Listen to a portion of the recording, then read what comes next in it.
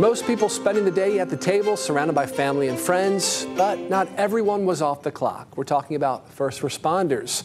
They're keeping our community safe even during the holidays. Brenna McIntosh spending Thanksgiving at Station 7 in Virginia Beach. She gives us an inside look at how firefighters spent the day.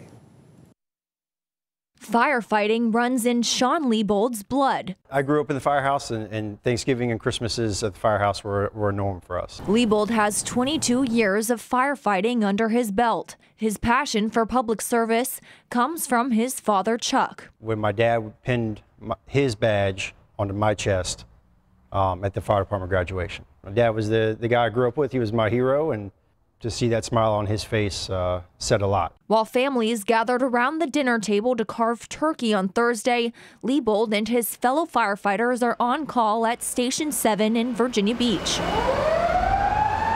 For him, Thanksgiving is just another day on the job. The engines, I think, had 8 or 9 calls so far, and the other couple trucks have been out a couple times. Everybody thinks that everything's shut down. The fire department's still up and running, and it's just a normal Thursday for us. But the father of 3 says being apart from his family isn't easy. It's always hard to be away from your families during times like this, but it's just kind of what we do. Liebold says he's lucky to have a tight-knit work family to share the holidays with. We spend a third of our lives with the 12 people day in and day out. So we always had that affectionate work family.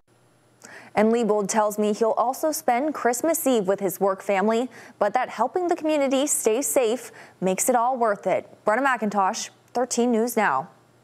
And firefighters not the only ones spending the holidays working. Hospitals, police stations, and emergency dispatch centers also remain fully staffed.